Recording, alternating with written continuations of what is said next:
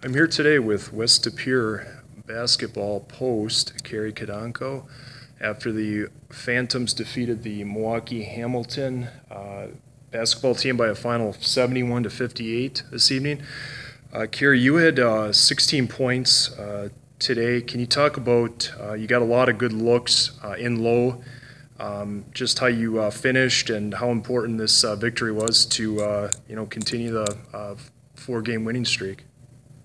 We run zone offense drills every day. Jake did a good job of looking for me.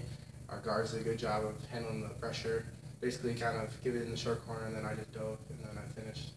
And then Coach Taylor, he's new this year. He wants us to front cut more. Now we were trying to front cut and hit the front cut, which is important, not just front cut, which opened up our offense a ton. And then we dished it, and then we all finished. We all played unselfish. And then you're wearing number 54 right now. Can you talk about what happened during the game? There were a few guys that had to change jerseys today. Why did you finish with the 54? You want to tell the audience about that? Yeah, I got blood on the back of my 35 jersey. I have no idea how. I think it was John's knee, and I think another player from them, number 2, had to get one, and then John had to get a new jersey too. Congratulations on the win this evening. Thank you.